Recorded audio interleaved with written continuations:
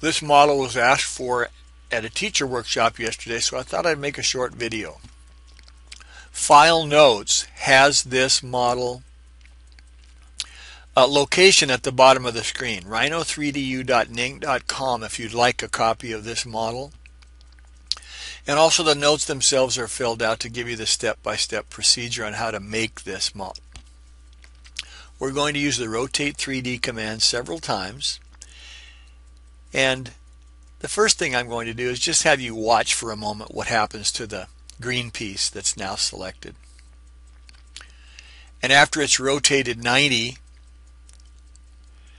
I'll undo that, and then we'll spend our time on the remaining pieces of the box.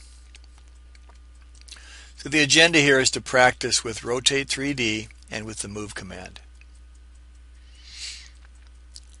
So we'll close notes here in a moment, and we'll proceed. I'm going to select the red piece, and then I'm going to select from the transform menu Rotate3D. I need to select the start of the rotation axis. It'll be the end of that little chunk and the other end of that little, I guess it's a chunk, maybe it's a puzzle piece. But Rotate3D allows us to establish the axis of rotation by making two picks. And when you make those two picks, that is the axis that that piece will rotate around.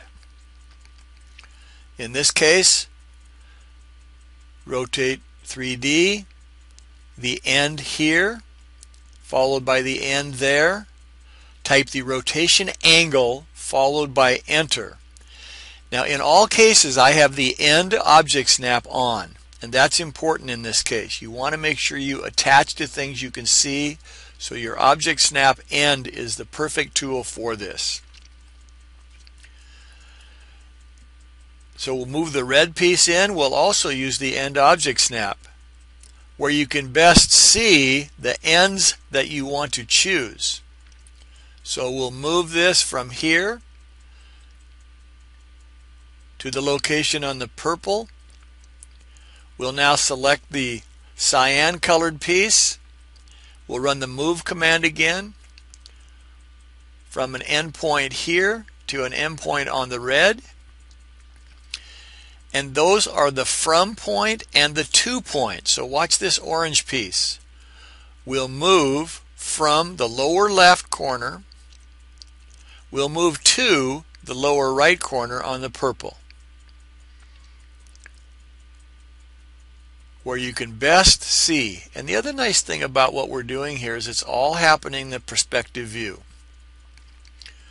We do not need to move to the other viewports to get our C-planes correct for moving, because we're using for rotating or moving. Moving because we're using an endpoint object snap, and rotating because we're using Rotate3D. We establish the revolve axis. This green piece needs to be revolved 180.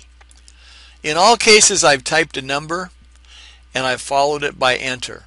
I would recommend that your students, if they tend to make a negative 90 or a plus 90 error, in other words it rotates in the wrong direction, that they use the undo command.